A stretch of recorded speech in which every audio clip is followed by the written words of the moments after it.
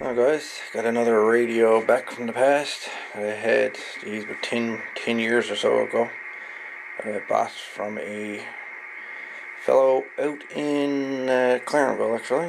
I bought this 6 meter Yaesu FT0620B and a Ten-Tech Argosy 525 Delta, which I also now have back in my possession.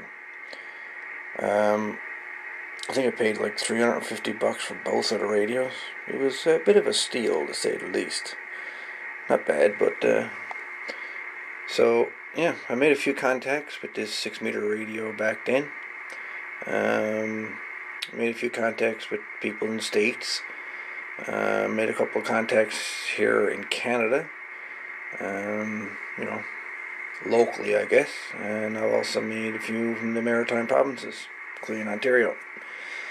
And the most furthest station I managed to contact with this 6 meter radio 10 years ago was a station in the Canary Islands. At the time I was only using a dipole antenna, so and it was roughly about 20 feet off the ground, so it worked quite well.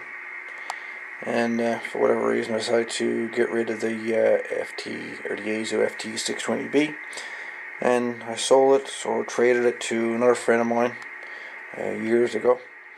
And the transmitter or the output stage has since failed. Right now there's very little power being generated by the radio. Later today I'll be putting her on a service monitor and seeing what exactly she is putting out. I'm also going to be changing the driver and the final in this radio.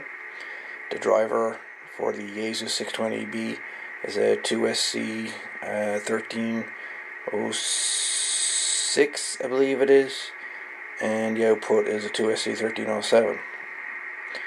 I believe that's what they are. It's the same outputs that are in the old CB radios, the old 5.8 boards, 858, like TRC 449.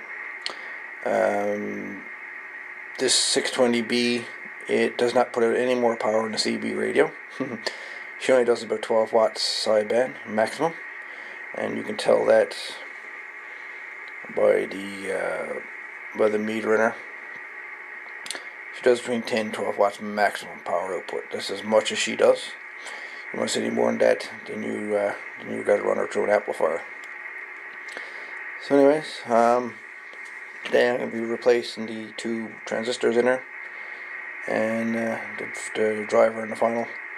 I'm going to be scrounging them from a working sideband radio I have here, because at the moment I'd rather have this 620B working. So that's the plan. Hopefully with the new driver and final, this radio will get back up to snuff and work as it should. In the meantime, I'll just throw this video out there. This will be a small series of videos. It could be lengthy, depending on what I come up with the transmitter section. So, anyway, guys, if you're interested in learn a little bit about the Yaesu FT0620B, then I'd take a look at the next series of videos that I'll be making on this radio. So this will be part 1, just doing a little overview of the radio. So there you go. So basically we have AM carrier, that's your power control. You have your band selection here. She goes from 50 to 54 megahertz. You have your clarifier control. You have your mode selection here, including your power. So power, AM, CW, upper and lower sideband. Over here you have VFO, and she also got precision that you can put crystals inside of her for pre-selected channels. So she has channel 4, 1, 2, 3, and 4. She also got a mic gain control up here. You got your pre-selector that also tunes your receive as well as your transmitter.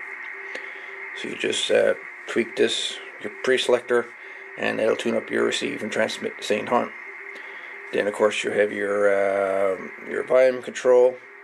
This one do not have any. It does have a noise blanker. There's no A&L that I know of, but it has noise blanker. To turn on noise blanker, you just pull that knob, and then noise blinker's on. The clarifier do work.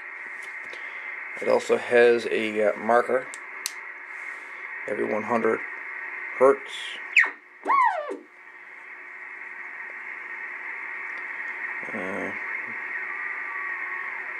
I believe it worked. I thought it did.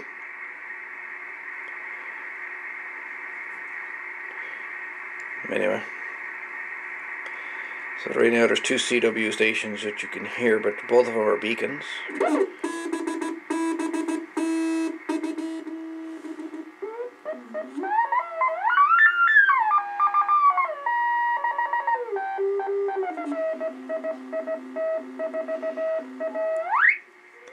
And the other one that you heard earlier,